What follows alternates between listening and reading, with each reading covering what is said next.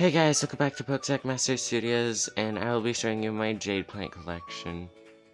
So this first one is a tiny baby one that got its head cut off, and now it's starting to make new growth, so that's great. The second one was gifted to me by my friend, and this one I have is the biggest Jade Plant I've ever seen, so I'm going to be taking some cuttings off of it, and I hope you enjoy doing this.